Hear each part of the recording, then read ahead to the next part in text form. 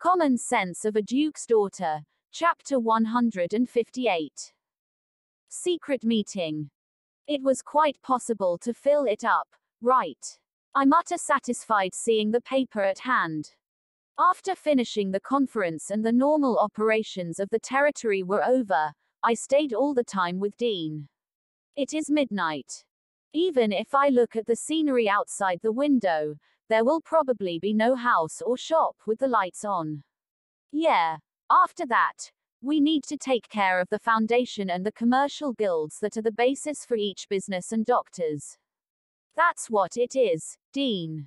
Needless to say, they are going to be even more rooted to the people, will they? Yes. Now I'm conducting a flood control work in this area, but I could not fully explain its necessity. Though I'm through that matter, after all, why is it necessary for all the people? I think that it would be better to explain firmly how to make that system work, and appoint them to explain to the people, though some people may not be convinced, but I think that less dissatisfaction will be than if they do not know anything. I see. It is a very good idea, young lady, is not it? He smiled sweetly, and the cover of my heart opened for a moment. If I think about it, I'm alone with him since this morning. Well, before I used to be fine. What are you talking? I concentrate on the conversation with him to shake off that feeling. You are a lord, even as a substitute, even if you order it, what you say is the law. You really love us, people who live in this place. His expressions when he said so, I felt like there was a shadow for a moment. Dean. I'm sorry, I think that it would be better to let everyone know. It would be better to spread the news in some way, not verbally. By orally it's impossible to gather and tell everyone, because there is a school and there is a high literacy rate of this place. If it is a household with a child, because the child will be the person who lets his family know, it will depend on his understanding of the message as to how it distorts the meaning. I can foresee it definitely. Well, let's try to spread things to all families, instead of only by school, just like information magazines. Well, in the kingdom, only the upper class reads the information magazine. In this territory, it seems that you can have an information magazine for the common people, no matter what, someday you will achieve it. Because this territory is promoting education. Well, I wonder how good it will be.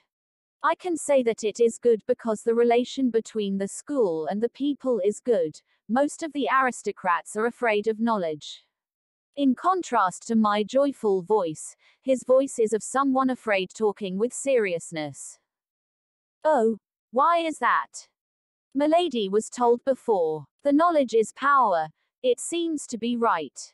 The knowledge is a kind of privilege and is the existence of this country. The people with knowledge hold down the people without. Milady gave people knowledge, meaning that you mistress crashed part of the country's status system. Well. Hoo-hoo. To me, who laughed, Dean looked at me as if asking what was my real intention. I did not answer at once, opened the window and went to the veranda. It is pitch dark, I cannot see anything.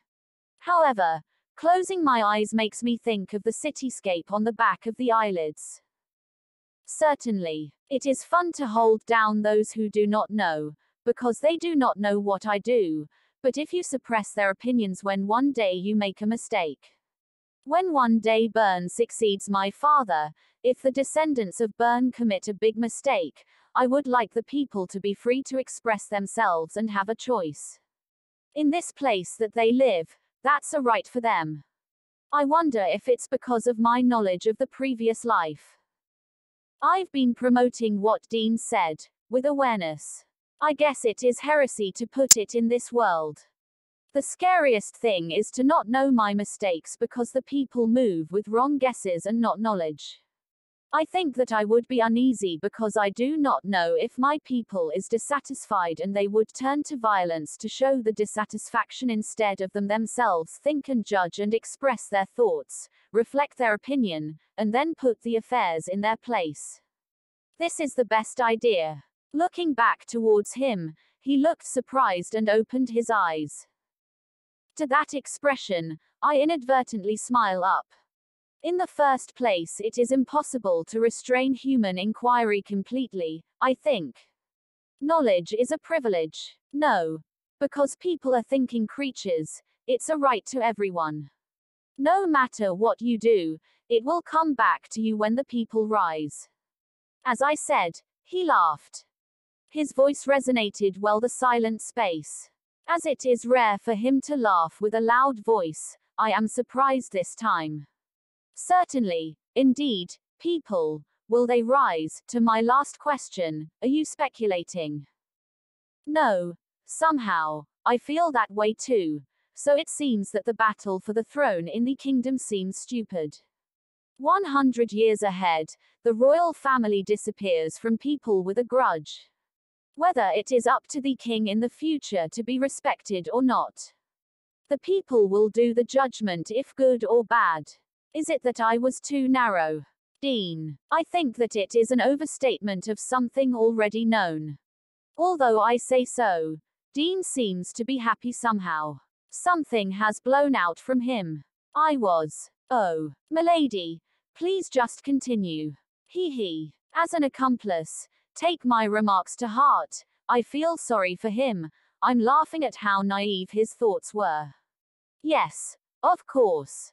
If hey, then, what if I serve as an accomplice? Is not it a keeper? In this case, I feel that I have to serve you well, but. Come on,